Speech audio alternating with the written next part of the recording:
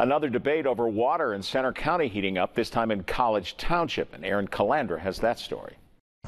This is part of the land that officials would like to rezone and develop, but experts say they're concerned about the water. They say if something goes wrong, it could cost taxpayers millions of dollars. Kathy Stabile has lived in her College Township home for 11 years and says she's seen a lot of development in that time. The more building they put in here, it seems to affect everything every time they rebuild. And this time the public water is at stake. College Township officials say as part of their comprehensive plan and a request by property owners, they'd like to change about 80 acres of zoned farmland along Shiloh Road to commercial and medium density zoned housing.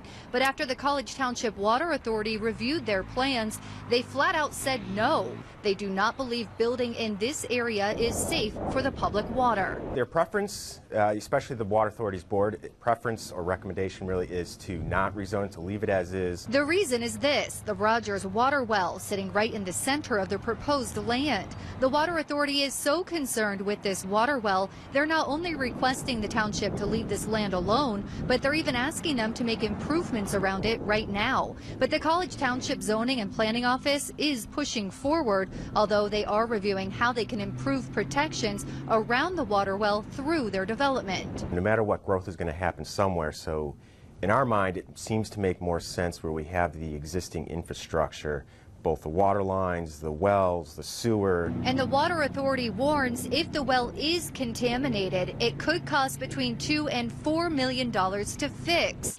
A risky gamble in Stable's eyes. I don't, that's one of those things where you don't know until it's done, and by then it's too late.